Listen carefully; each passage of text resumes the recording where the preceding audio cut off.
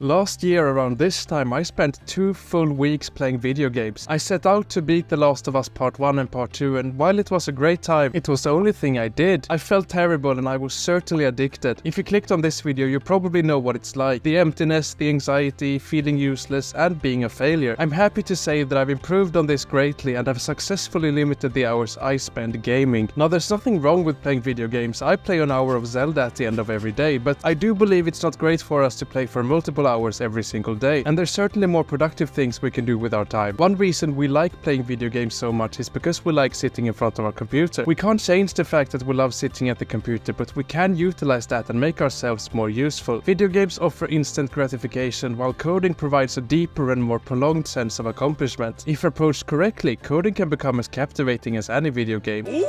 And it may be your next well-paid job, side hustle, or at least, hopefully, your next hobby. Let me present to you my 6-step framework for replacing video games with coding. Step 1. Motivation. You need to motivate yourself by finding out why you're doing this. Do video games make you feel bad, or are you interested in pursuing a side hustle? Also, decide a limit on how much you're allowed to play video games. For example, an hour per day, 5 times a week. Also, set a clear end goal. What would you like to code? A website, an app, or perhaps even a video game? Step 2. Pick a language to start off with. I recommend Python. It's easy to learn and you can quickly go from knowing nothing to producing something pretty cool. You can also try JavaScript or a game engine. These will give you immediate feedback and are similar to the instant gratification we get from video games. Be sure to check out my other video about the best way to learn coding in 2023. Step 3. Gamify the process. While transitioning from video games to coding, you'll probably miss the rewards you get from video games. You can get around this by gamifying the coding process. Every time you accomplish something, give yourself a reward. For example, an hour of video games. Step 4. Create a text adventure game. Once you've learned the basics, make your first project. I suggest making a text adventure game because that's what I did and it worked. It allows you to not only practice coding but also design, problem solving and creating a story. Draw inspiration from your favorite video games. For example, when I made my first big text adventure game, I was heavily inspired by the Telltale games because I love them. Step 5. Find a community. I mostly play single player games, but if you play multiplayer games, you'll end up missing the social aspect of video games. So to battle this desire, you should join an online community with other coders. Perhaps I will create one once my channel grows, but for now, find Discord servers and subreddits with other developers. Step 6. Create something with business value. Once you're satisfied with your text adventure game and you've got a sense of community, it's time to create something with business value. I've done this one time where I created a job matching website for students. It was one of the most interesting times in my life and I suggest you do the same. Instead of just coding for fun or for yourself, pick a group of people you'd like to help, define their pain points and then code something that solves one of those pain points really well. And then all you have to do is monetize it and you've created your first side hustle. This is the step you'll work on forever and it might not land success straight away. Just do it over and over again and you might end up creating something incredible. No matter what you create, it will certainly be more impressive than beating a raid boss. The goal isn't necessarily to quit video games entirely, but to strike a nice balance and minimize excessive video gaming. Making something from scratch and for yourself will also give you a sense of accomplishment. If you like this video, the best thing you can do to support me is to click like and subscribe for more videos like this. And once you've done those 2 things, click and watch this video next. Thanks for watching and I wish you luck with your coding.